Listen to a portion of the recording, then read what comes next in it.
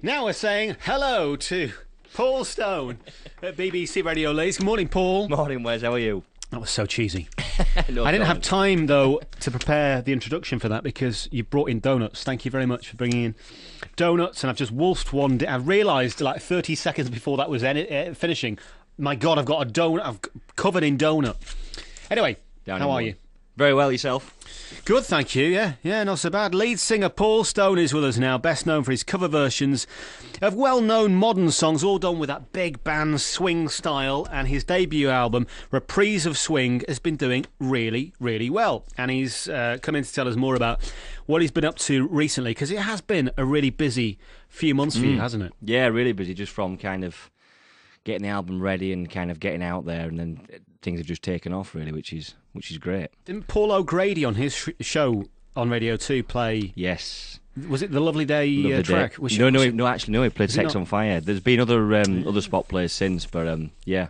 But let's be honest, where's the first person that, Well, I don't like to remind you of that. Yes, it's been great since then. It's, things have really kicked off. Lots of people in contact, and just for me and the guys, it's just a matter of getting what we do out there, because that's why we do it. Just remind us, though, how you got into singing in the first place. I mean, what was your background? Violin at 6, piano at 9, guitar at 12, everything. Irish background, yeah. Precocious little child. Pretty much, yeah, just everything. I don't so much play them anymore live. I focus on singing, because the guys that I gig with are just phenomenal musicians, and to get to anywhere near their level as a session musician, they're awesome. The beauty of it is that the band's real. So when we're out there kind of doing what we do, it's the real people behind it, not just a studio session that's been put together. It's good feeling. You're doing well. So just on the Paul O'Grady, when he played your track, what did that do for you? Because that's a massive within audience, about 5 minutes. I remember looking, there was about 75, 80 plus albums went in less than 5 minutes. I was away at the time, I was on holiday, and just listened back, and it was just, what an amazing feeling. It's, a sense of achievement to kind of get out there on national radio, and as a result of that, a big thank you to Paul and Malcolm Prince for kind of supporting it, really, and things have progressed on from there. Or is that Malcolm who gets a mention? Yeah. On his issue. Hey, Malcolm! Malcolm, play the music, Malcolm! Man. And who else mentions Malcolm as well? It's Elaine Page mentions Malcolm. Graham Norton as well, yeah. And Graham Norton as well. He's the man. God, he works on everyone's show, Malcolm does, doesn't he? Over the weekend. Does he have? Do you know it? What's he like, Malcolm? Only spoke to him, and I don't think he exists. No, he does. No, he exists. I don't think he exists. So he was played on there, sold shed loads of albums, which is fantastic. Yeah, I mean, obviously after that, then it continued. And you're doing well down under in Australia. Yeah, bizarrely, it's obviously been picked up by a radio station. I'm thinking out in Australia. I'm working, kind of doing gigging all over, and an Australian crowd have really taken to what I'm doing. So it's quite that's the beauty of, I suppose, the music industry today. You talk about social media and the just iTunes and kind of a global network, just to kind of press play and it can be heard in Australia, wherever. It's a great thing. Maybe from a volume point of view, people aren't selling as many records, but from a listener's point of view, it's a buyer's market. Well, why did you go for the big band style, the swing style for your music? Because I love it. I've grown up listening to it, and for me, I worked a lot of charity events, corporate events for years. It's not come overnight. I've been doing this for professionally probably maybe 8-10 years, and a lot of the glitz and glam, all the kind of the big events, they always generally use that music, and there's a reason behind it, because it just has that feel good vibe about it. I think it transcends any age, doesn't it? I mean, if you're young or old, incredible. It doesn't really matter. Big band really works for everyone. And one thing, I mean, Mr. Bublé did a huge thing for this industry and what we do, because he made it modern, he made it fresh. So what you're saying is, you're right, you've got people from any age, any demographic that love that sound. But it's not just that. I mean, I know I've mentioned this before. The one thing about a big band is you've got chemistry between people. You've got people playing with each other, as far as, you've not just got a computerized track that's laid down, then somebody puts a vocal on the top of it and out it goes. you've got interaction. When we recorded the album, the one thing that I was so kind of determined to do with Ali was to kind of get everybody in the studio, like the Sinatra sessions, everything done back in the 50s and 60s, was to get everybody in one room feeding off each other.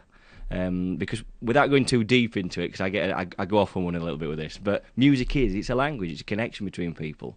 And I think when you've got people in a room together, like, you know, people always say, well, they sound so much better live. It's because you've got that human interaction, and that for me is what the album's all about. It's about getting that across. See, a couple of weeks ago I saw a great film on late night BBC Two, I think, about Joe Meek, the producer, who was the exact opposite, and so he'd record like the drums in his bathroom. It was all done at home, and he was producing this track, and the drummer would be in the bathroom or whatever, the singers would be in a cupboard, and they'd be all over the place, so they wouldn't be together.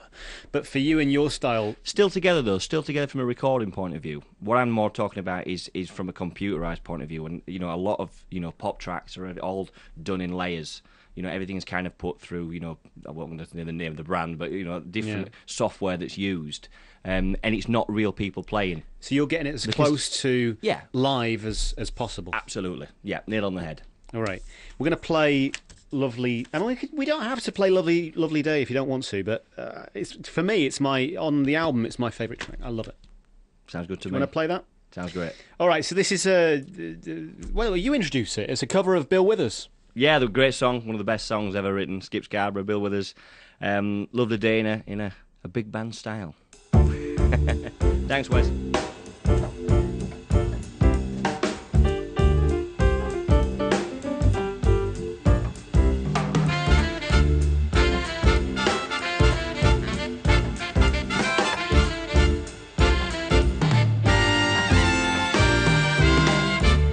When I wake up in the morning, love,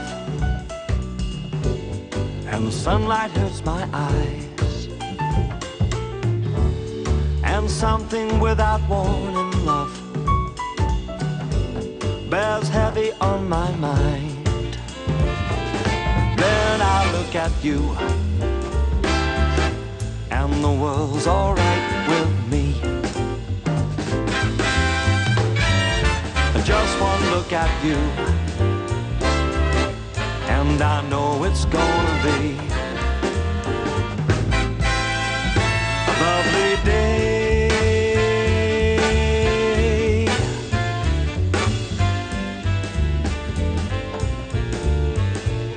A lovely day.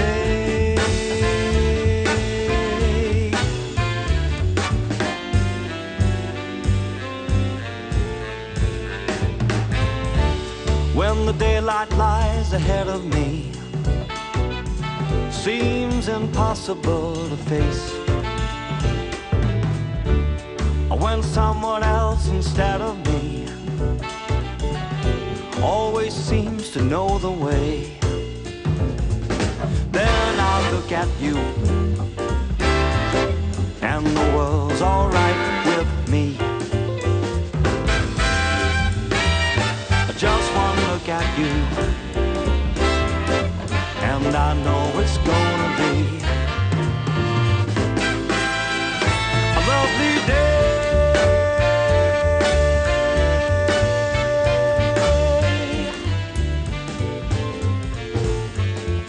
A lovely day.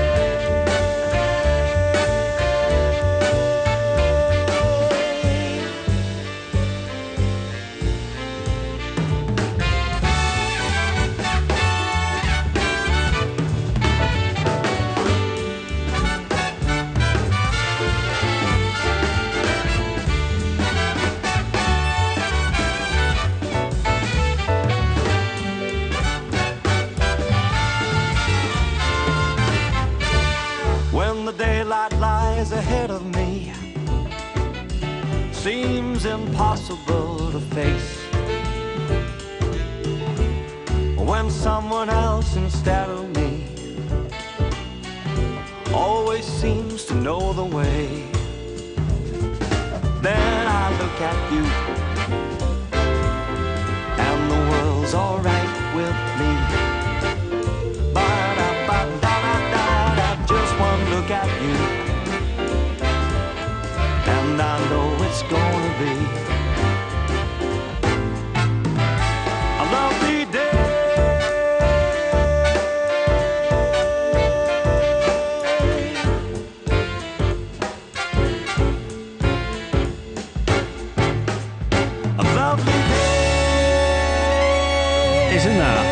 Brilliant.